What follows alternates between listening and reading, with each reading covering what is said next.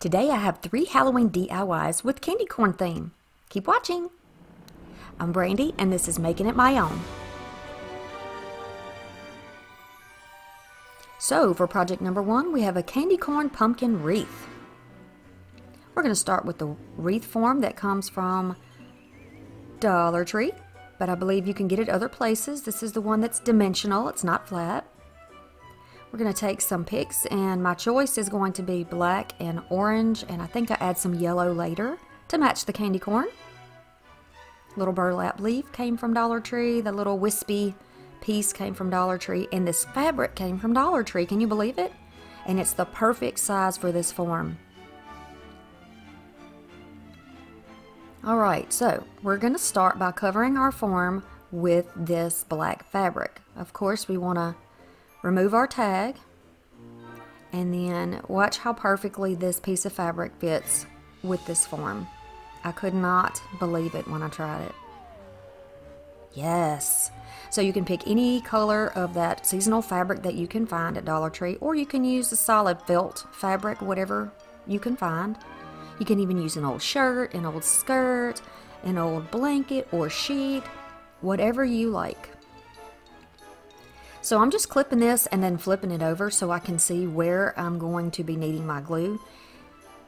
I don't have arms like an octopus, which would be ideal for this because I could hold everything at one time while I'm gluing, but since I can't, these clips work great, and they came from Dollar Tree. They got little silicone tips on them, so they grip really nicely for these projects. All I'm doing is going around the edge and just kind of laying it out where I know I want it to be. Just like this, and then we'll trim off that excess in a bit, but for now I'm just going to put it where I know I want it to be, and then we're going to work with one section at a time. So I'm going to unclip the section on the side first using my cool temperature setting on my gun, because you do not want this to run off of that wire. If you use a high temp, it's going to fall off the wire. We don't want that to happen. We need a little time to be able to adjust that fabric to fold it over the edge. So you having that cooler temperature glue is going to work better for that. Then I'm going to go to the other side and then attach that side down. See how that bead sits right on top? That's perfect. That's what we want. I'm not going to stretch it too hard, because if you stretch too hard, these frames will bend, and I don't want to change the shape of this pumpkin. So I'm just going to follow the natural form and wrap around the edges. I'm going to continue to do that all the way around this pumpkin. I'm going to do a little bit at a time. So I've done both sides. Now I'm going to go to the bottom. And you get the idea here. Folding it over, squeezing it down so that the glue goes on both pieces of fabric and on the wire form. So we're going to continue around like this. I wanted to let y'all know, guys, this is a little hidden giveaway. I'm having a 5,000 subscriber giveaway, so if you haven't subscribed, be sure that you do that.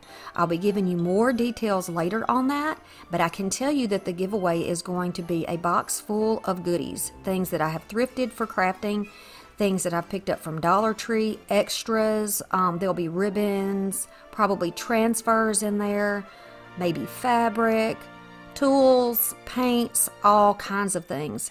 So when we get to 5,000 subscribers, we're going to have a giveaway. Stay tuned so you'll know what to do.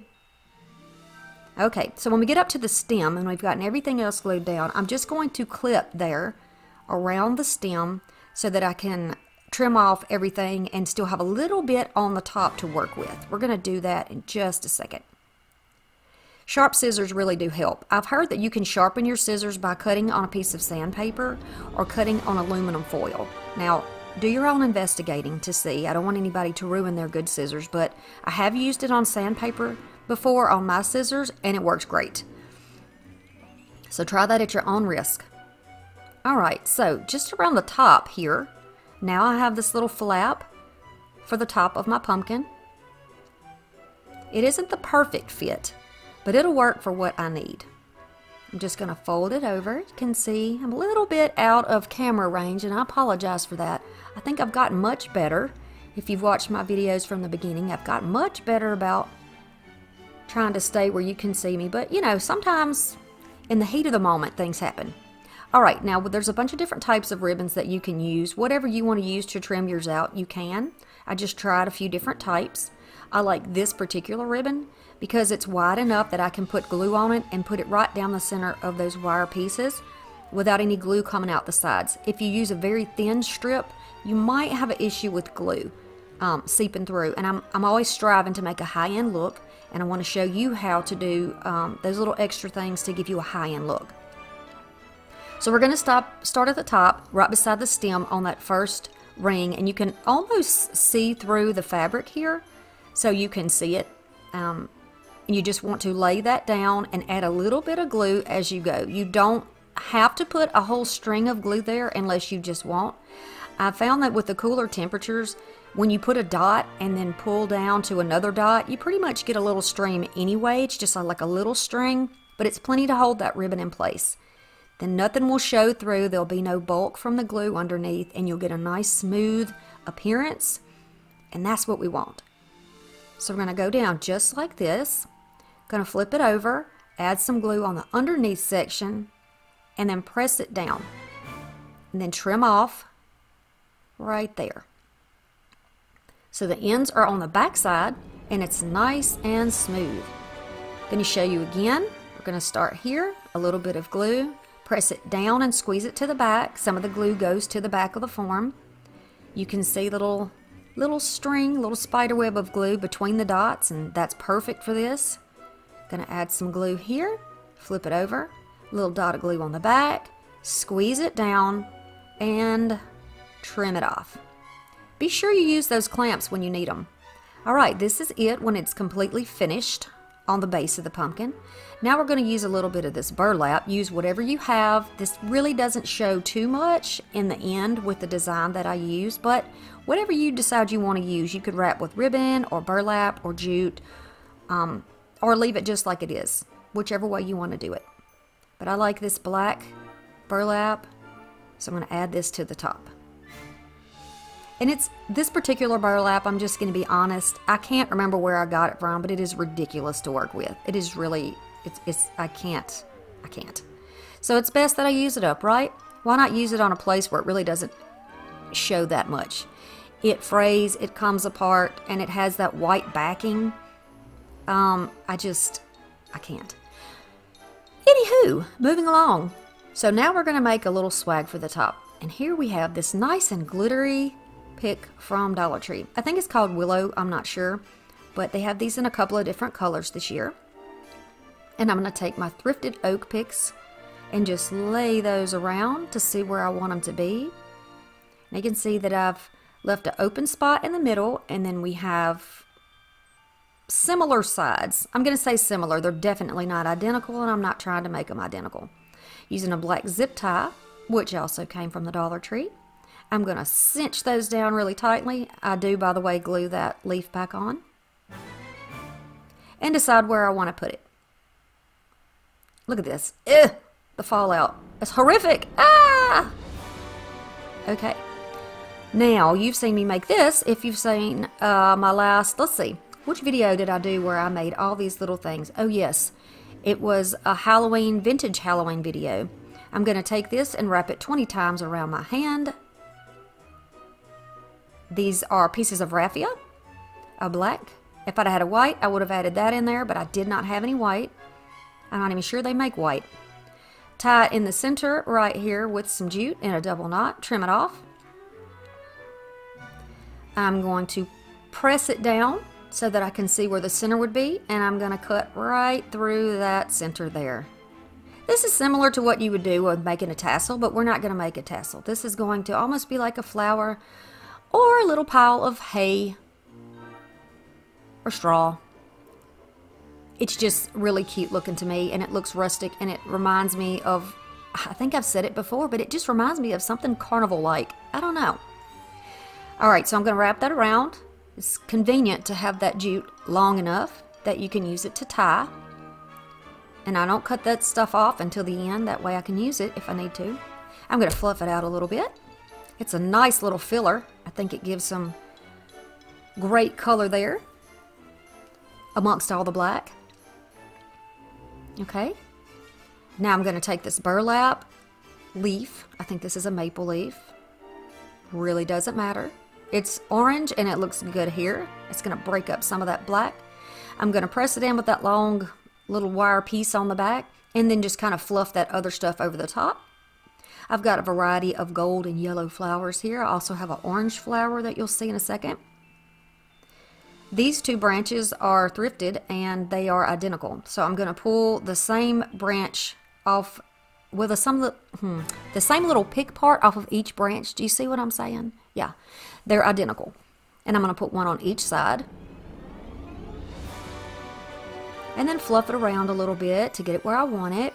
I didn't have to use glue because this fits right down in the other stems from the other picks, which makes it great. But feel free, if you're going to hang it outside where it might get some wind and weather, that you would, you know, go ahead and use a little hot glue there. But I don't need it for that because it's going to be indoors. Look at this beautiful orange thrifted flower. Love it. Rather than shoving that down in that pick, which is already pretty tight, I'm just going to use a little hot glue on the back. And this is still my cool temp. I'm enjoying using the cool temp actually. And then I'm going to put my flower right down in there. I'm just going to press it down for a minute until that glue has a chance to sit up. So now we have a beautiful floral spray for the top of our pumpkin. Love it.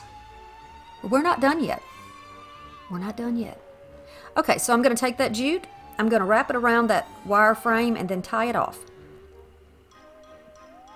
Just like that. Trim it down and then a little hot glue to keep that knot from slipping.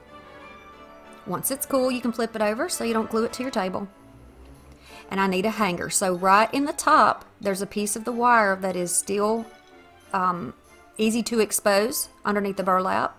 So I just press it down a little bit and then wrap a piece of that coordinating ribbon, the same ribbon, to make a hanger. Just like that. And I'm going to cut this at a slant because I want the knot to be at the top. I like the look of that.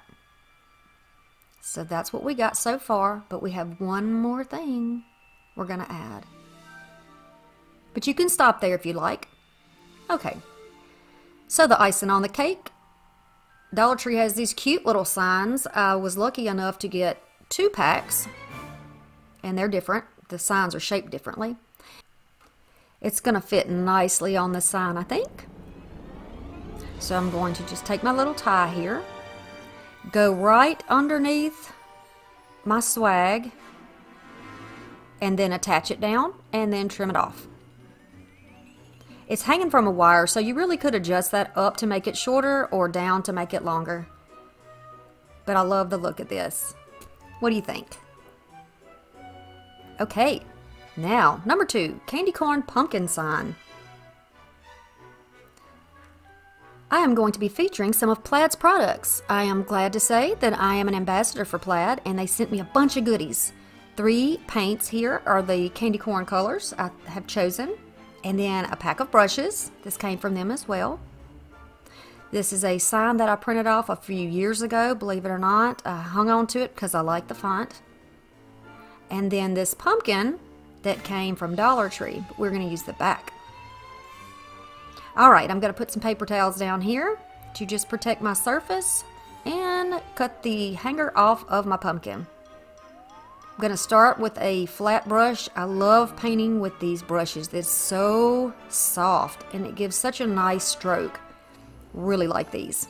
Thank you, Plaid. I appreciate so much all the wonderful goodies I got. Okay, so we're going to start off with this beautiful yellow. I'm going to put this on the bottom. And this is almost going to be like an ombre effect. I'm still working on my technique, so forgive me. This is for inspiration, guys. This is definitely not going to be perfect. And you'll see what I mean in a bit. So if you're somebody who crafts and then you get disappointed in yourself because it doesn't turn out quite like you wanted it to, oh, just watch what happens to me and be inspired that, you know, we can always try harder and we can learn from our mistakes. Next, we're going to take this beautiful orange. I believe this is pumpkin orange or harvest orange. It's gorgeous though. I'll put the colors in the description box for you. Alright, so the same brush with the yellow on it. I'm just going to go up and start blending a little bit of that orange into the yellow. You can see it's kind of smeary looking. Okay, so this is where it goes wrong. I put the white on and forget to change brushes. Now, with white paint, it's... I should have just used a different brush because now I have a mess. And I will tell you that I had to keep adding it. Then I had to let it dry and add 2 more coats just to get the white right. And my line is not straight. And it doesn't matter that much until you get ready to put words. Then it's a mess. So we're going to let that disaster dry. And we're going to go on to our light up scarecrow box. We're going to take this little sign from Dollar Tree. It's a triangle. Any type of little chipboard or wooden or whatever embellishment that you have, any type of little guys. And then a napkin. This is just a paper napkin. I'm going to take this tag off the back because it's, well, it doesn't look good there and we're not mini pearl. So we're going to take that right off. Sometimes they come off easily, sometimes they do not. Just going to do the best I can with this. The struggle is real. With these signs, you can press the back right out. Just like that. And sometimes, just like today, it'll peel off nicely. Sometimes it will not. If it doesn't, slap some chalk paint on it, put it underneath the dryer and call it a day. But look at that. Perfection. Love it. Alright, then be sure you clean up your frame as well because we want a nice, clean form to work with. That stuff will come off of there pretty easy. If not, just go ahead and get you a emery board or sanding block and just smooth that down. Alright, so I know that I'm going to use this napkin on here, and I want to show you what you can do to separate your layers, because I know for a lot of people they say they can't get their 2 layers apart. If you tear above those little dots, if you notice the napkins have little dots on them, tear just above it, then your layers will come apart. Those little dots actually hold those layers together. So carefully, carefully, so you see there? You can get that to come apart, and then very carefully go around and pull those areas loose. And then you have a 1-ply piece to work with. And that's easier. If you use 2 plies, in my opinion, that's when you're going to get the wrinkles. Okay, another plaid product. I'm going to put a little Mod Podge in the little cup beside me, but you can certainly just put it right down on top of your project. The reason I did it this way, and I'm using a new brush, is that I want to get a nice even light coat. I don't want to put too much on there and then not be able to take it off. So just using a little cup will help me get that light coat on there. I want a light coat because I have some things that I want to do with this project quickly so that you guys can see it. But you can use a heavier coat if that's what you like. I'm just using my hands to press the wrinkles out of the napkin now. There's some lines, some fold lines in there that we want to take out. So I'm just kind of gently pressing that out. I've learned how much pressure I can use with these napkins and with tissue paper. You have to kind of learn those. So I'm going to line these up. I don't want my dots, the napkin dots as we discussed, to show. So I'm just going to put it down where it's centered. This little tool here, I'm going to gently, gently, gently use this little rubber tool to press out my wrinkles and lines. Now, this is a faster speed. You would not do it this fast. Normally, you might tear something, so you don't want to do that. But go ahead and get that nice and neat. Work from the center outwards. You can press all those wrinkles and any other problems out to the edge. Now, because I used a light layer of that Mod Podge, I can gently tear away my edges without worrying about my paper coming apart or sliding off. I'm just going to, where I've pressed down on the edges, I'm just going to gently pull that paper away. I'm not trying to tear it, I'm just kind of pulling off where it will give naturally. Then I'm pressing my edges back down to make sure nothing comes loose, just pressing those down. Then I'm going to take my sanding block, which is a nice foam block that comes from Dollar Tree, and I'm going to use that to just shear that off on the edges. Gently downward and away. So there we go. You can see how we're doing that. all the way down. You're just going to follow your line all the way down. And there you go. Nice finished edge. If you haven't already subscribed, I would love to have you as part of my family. Our YouTube channel is growing.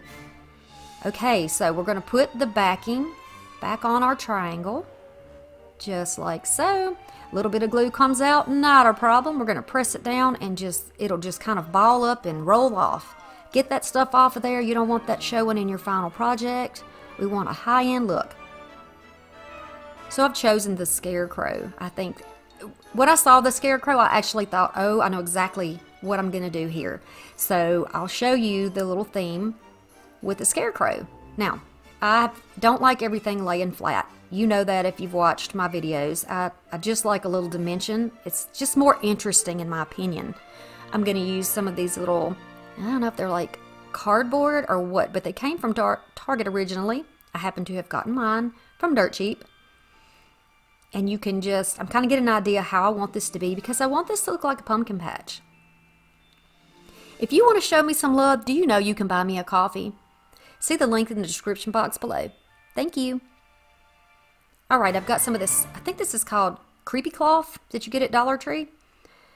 And I've just kind of made a mess of it, and I'm cutting it off, and I'm going to use it on the bottom, sort of like straw. Or like, you know, when you've been in a field and everything's been harvested and you've got all that extra stuff out there. Well, that's how we want this to look. And it's a little creepy. You know, creepy cloth. Now we need to decide where the scarecrow is going to go. I think I like him there. But there needs to be a little more something. So we're going to put this pumpkin flat down. I'm going to put hot glue on it. That's what you're not seeing. And I'm going to place it down, pressing it down a little bit into that little, our little air quote hay on the bottom. I'm going to layer my cute little scarecrow on that. I'm going to put 2 of those blocks together and then glue them down so they're up even higher toward the front. I'm going to put a pumpkin, the little hot glue, right there, so you can see my scarecrow is already hiding in the pumpkin patch. Just like that. Then I'm going to take a pumpkin on the outside of the box right here, making sure that he doesn't hang down to interfere with it standing up, so be sure that you got your edges correct. And then a little hot glue here for another orange pumpkin. And look at all that depth and dimension. Is that not the cutest? But wait, it gets even better. We're going to put a light in there. That's right. We're going to put a light down there. Okay, so the problem I had was this little candle light from Dollar Tree is a little bit thick. And it doesn't want to go in there. But there was a happy accident, as you can see right there. It came apart. It's actually almost flat without that top case. And it still works. So check this out. What about that? That's cute, isn't it? Oh, I love it. I did one for Christmas, like a light up Christmas box that turned out so cute. Okay, so now we're back to our dried pumpkin. I'm going to go around the edges of this pumpkin and between the layers of paint with my little sanding block. I want to rough it up just a little bit, and obviously the paint job is not perfect, so I want it to almost look like it was intentionally done that way. I'm working hard to make this thing work. I'm really working hard. I didn't want to scrap it though because I knew it would turn out nice, and I want it to be for inspiration for you. So again, not perfect, but hey, we're going to go with it. So, I'm going to use some carbon paper. I got this at the thrift store. I'm going to cut a piece of it to fit on the back and then tape it down. This way it won't slide all over the place, and I'll get it exactly where I need it on the words. Okay. I haven't used carbon paper since I was a child, so let's see how this works. I'm going to place it over the pumpkin and try to find what I think would be the center of the pumpkin. You can certainly measure or cut that top paper down if you use a printable that is large like this. And by the way, if you go over to my Pinterest at Making It My Own One, you can find lots of free printables. So click on the free printables, and I put a lot of things there that you can look at. They're not my printables, they belong to other people. I've just made a board to make it easier for you guys. So you can go over there and choose something and print it out so you can make your own.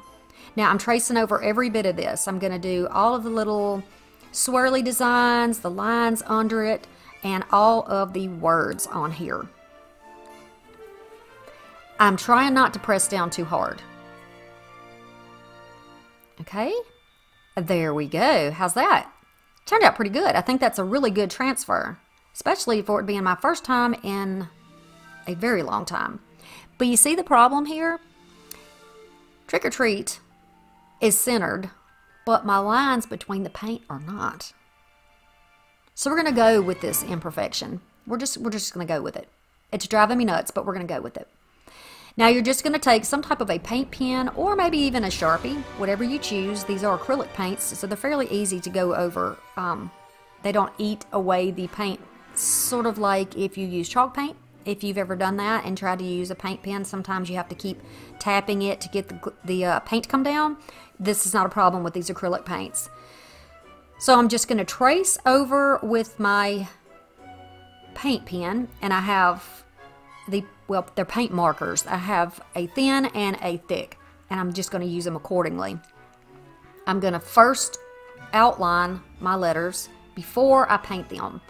I'm trying to use a level, even hand here, and you want to be sure that you're not dragging your hand through where you're painting. So just turn your pumpkin whichever way you need to keep your hands and your wrist out of those areas. So now I'm just going to color in all of my text, just like this. I cannot remember where I got this printable originally, so I'm sorry about that, but you can find something that's comparable. Okay, so it's driving me nuts here, but you know, okay. I'll try not to obsess. We're going to go over those little holes there, which I should have done in the beginning, but I forgot. And we're just going to put a little bit of that drywall putty in there, and then using my silicone, I'm just smoothing it off. It'll dry, and it'll be fine. You won't be able to notice it very much. But so this is kind of crooked. So this is what I do. I go in there and try to fix it. I don't know what I was thinking, but I thought, oh, man, maybe I can fix this. But no, because you know why? All of those letters are in the way. So I'd have to go in there and try to go between all of the letters. And then I just thought, you know what? This is ridiculous. I'm not even going to be bothered by it. So to distract from my errors, I'm going to make a very pretty little bow to go on the top. I've chosen 3 different coordinating ribbons, and I'm going to use 4 stacks of those. They are 5 inches, and I'm going to make a little messy bow. You can see what I'm doing right here. I am just crisscrossing. When you have an odd number, it's easy to just stagger these out. If you have even number, it's a little different, but whatever, you know. If you're not obsessive about patterns like I am, then you won't have to worry about that. Some things just bug me. Okay, so I'm going to use a ribbon to tie the center. Just like this. I'm pulling and adjusting to make sure that I have pretty much the right length so that I don't have to do too much trimming in the end. Just making sure they're in the center. And then I'm going to slowly pull that knot. I don't want my ribbons to line back up again. I want them to stay in that X pattern.